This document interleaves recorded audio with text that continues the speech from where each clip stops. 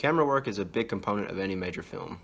It gives the audience an overall feel of what they're going to see in the movie, what to feel, what to expect, and what to know. Handheld camera shots are a shot like no other kind. They let you experience true emotion, real grit, and feel as if you're actually there participating in the movie. You can get up close and personal with the subject of a film and feel as if you're right there with them. In some cases, you'll feel as if you are the character themselves.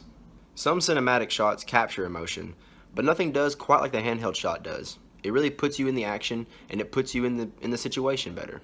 Today we're going to discuss 4 films that really utilize the handheld camera style. The Blair Witch Project, Jackass the Movie, 127 Hours, and Hardcore Henry.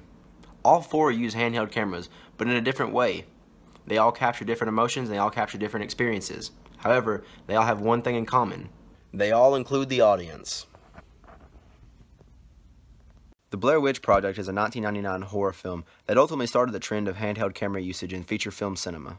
The movie was a huge success, largely in part to the camera usage. It was something that no one had ever seen before, and it really brought in the audience and it captured their raw emotion. Without it, it would have just been a normal movie, but with the handheld camera look to it, it was like the audience was really there and captured in with the film. Handheld camera usage works really well in horror films because we experience it as the subject experiences it. We go through the same emotions they do because it's like we're there next to them. We capture our feelings through their feelings. We experience it all in one unison. Jackass the Movie was filmed in 2002, and it was originally a low-budget project for some friends to make a couple extra bucks. As they released more and more videos, they became a lot more popular and they gained a real following. They gained recognition from a major production label, but even though they had extra revenue coming in, they stuck to their handheld camera roots. This gave their videos a home movie feel to them. It made it more relatable to audiences, and it made it feel more nostalgic. 127 Hours is based on true events. It follows a man who uses a handheld camera in order to film himself in desperation, in order to keep his sanity. By keeping this format in the actual movie, it helps audiences feel real emotion.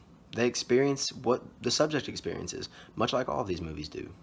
It sticks true to the realism of what really happened, and it helps people feel more.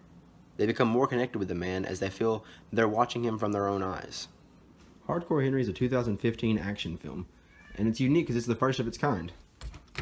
It was the first to ever do a POV shot of an entire movie.